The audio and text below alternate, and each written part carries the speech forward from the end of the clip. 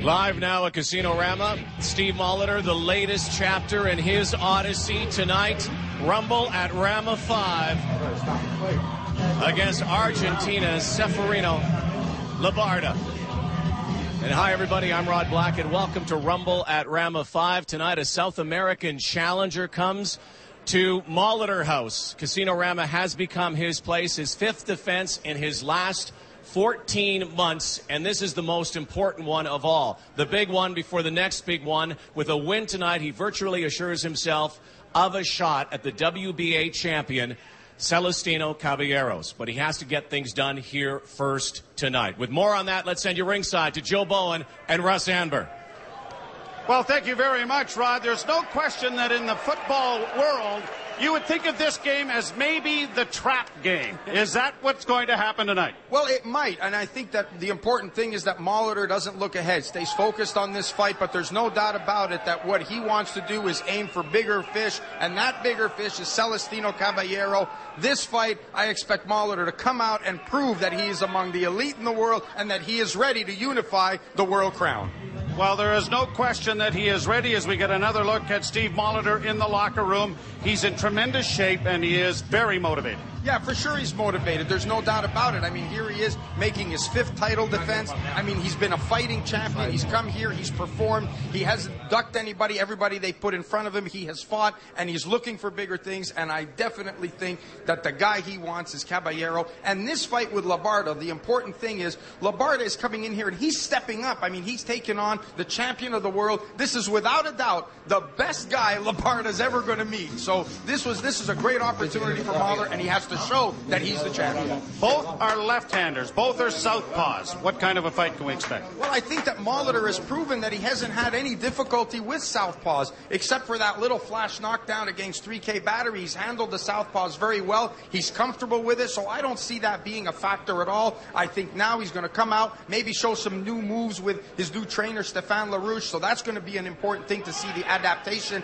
that he has made with LaRouche, and I think all this is to get ready for Celestino Caballero in November, Joe. We're ready. The crowd at Rama's ready. Rod? Yes, they are, Joe Bowen.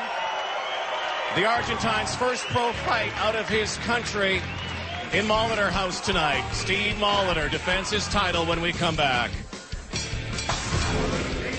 Rumble at Rama 5, brought to you by Orion Sports Management.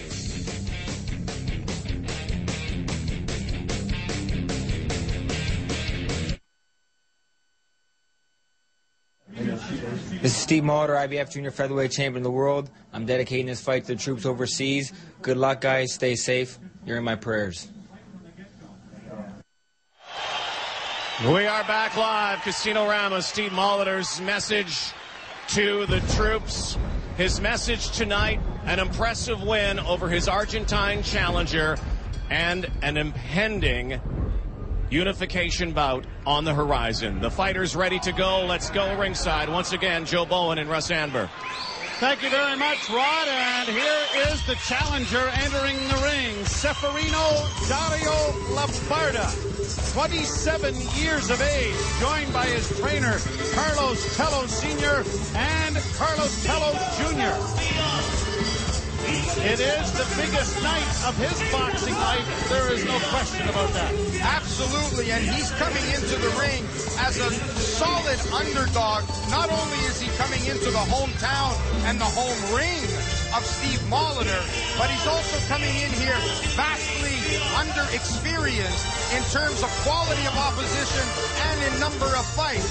Molitor, who's had 27 professional bouts and who is making the fifth defense of his title for Caballero, he's only had 18 bouts and has not fought near the level of opposition that Steve Molitor is. Folks in Winnipeg will remember 1999 in the Pan Am Games, and this young man won a bronze medal there. But this fight is the first fight that Steve Molitor is under the guidance of Stéphane LaRouche. Yes, he is, and this is this is a little bit of an adjustment for him, after having been with Chris Johnson for so long.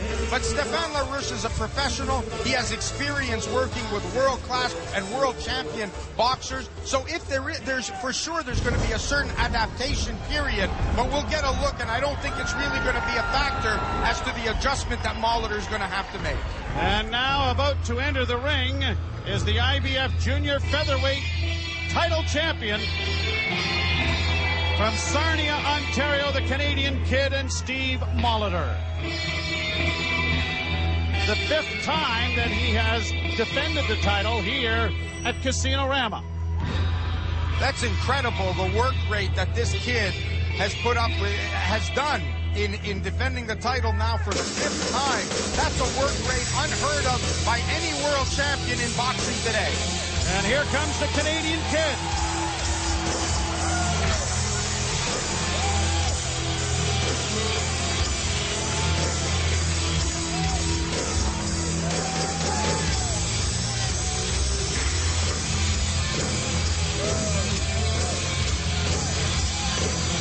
Stéphane Larouche, his new trainer, joined by Bob Miller and Billy Martin in the corner for the Canadian Kid, Steve Molitor.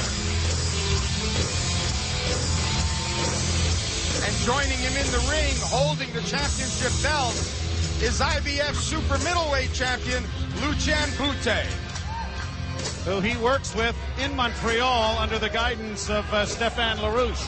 The three of them, the 3 world title holders there, pushing each other. That's right. Boutte, Diakanu, and Molitor. Let's go to James Jardine. Scheduled for 12 rounds for the IBF Junior Featherweight Championship of the World. This contest is sanctioned by the Ontario Athletic Commission, as also sanctioned by the International Boxing Federation. Doctors at ringside are Dr. Jason Sue and Dr. Alistair Murray. The timekeeper is Willem Mackey, and counting the knockdowns is Dave Paulette. Judges for this world title fight are from Union, New Jersey, Mr. Larry Hazard Jr. From Janesville, Wisconsin, Mr. Mike Fitzgerald.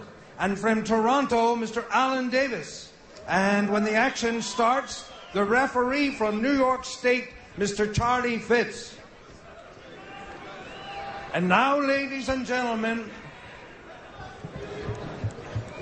for our packed house here at Casino-Rama, for our viewers on TSN coast to coast, and especially for the brave men and women watching in on the Canadian Armed Forces Television Network.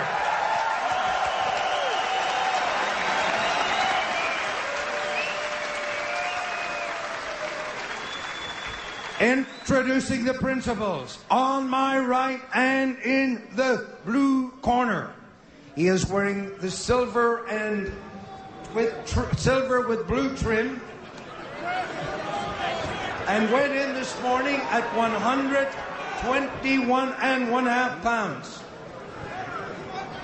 His professional record, a perfect 18 fights, 18 wins, with 7 knockouts. Ladies and gentlemen, from Cordoba, Argentina, introducing the challenger, Ceferino Dario Labarda. And his opponent across the ring on my left and in the red corner. He is wearing the red with silver trim. Weighed in this morning at a ready 121.75 pounds. His professional record, also a perfect 27 wins, no losses, 10 wins coming by way of knockout. He is undefeated, the reigning and defending IBF Junior Featherweight Champion of the World, the Canadian Kid, Steve Molitor. 12 rounds, world title.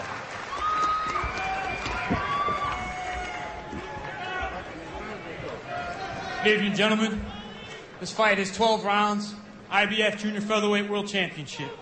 You both know the rules. Obey my commands and protect yourselves at all times. Touch gloves now. Come out fighting at the bell. Everything is ready to go. Steve Molitor defending his title for the 5th time. And Ceferino Labarda trying to win the lottery. And here's the tale of the tape. Even height at 5'7" apiece, but I think the key in this is look at number of rounds boxed. 202 for Molitor, 71 for Labarda. Here we go. And Labarda quickly out of the chute, trying to be the aggressor here in round number 1. He's in a casino, he's rolling the dice. And he hopes to be able to walk away almost as a lottery winner here. And Molitor, as is his usual manner, study, explore, learn, and see what the opponent has before he shows his cards. Both fighters appear to be in excellent shape, and you know that Steve Molitor is from his work in Montreal with Stéphane Larouche. Labarda with the silver trunks and the teal trim. Maybe the longest pair of boxing trunks I've ever seen. Almost pants. Put a tie with them, you can take them out. Wild hook there by Labarda, misses.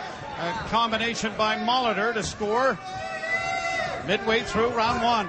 If I'm Molitor right now, I'm feeling really good that this guy wants to come at me and keep throwing a lot of shots this early in the fight. It's 12 rounds, and 12 rounds is a long time. If he wants to get confident, that's perfect. Let him come, and I'm going to time him, and he's going to walk into a left hand or a right hook. But I'll let him get confident first. Bit of a feeling out process here for Steve Molitor as Labarda continues to press the attack. Molitor keeping him away with the right jab.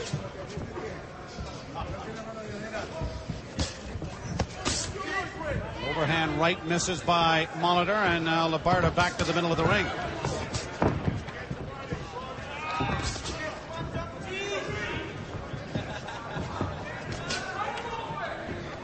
Molitor sees everything coming. He's got the hands up nice and high.